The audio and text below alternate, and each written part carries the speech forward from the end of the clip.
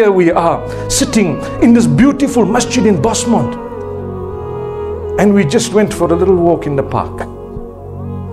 To do what? Just to check a little bit of the creation of Allah, to hear about it.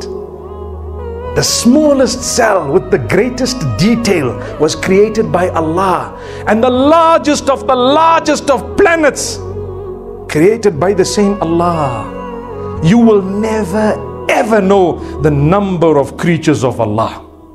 My brothers and sisters, man is insignificant, but when man puts his head on the ground in prostration for the Lord of the worlds, he is greater than all of that creation. He's greater than all of that creation.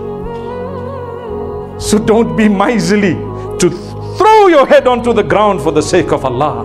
Subhana Rabbi al-A'la. Take your time in sujood, because that is going to help you. Aqrabu ma yakunu al-abdu li rabbihi wa huwa sajid.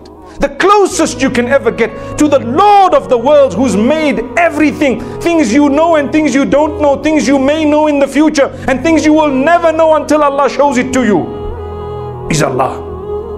You put your head down and say Subhana Rabbi al-A'la, declaring the praise of Allah, who is the highest, the greatest, al-Azim.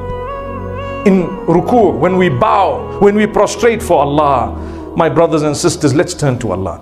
We turn to Allah in repentance and we ask Allah to grant us goodness. Like I said, let's go back and do a bit of homework. It will be worth it.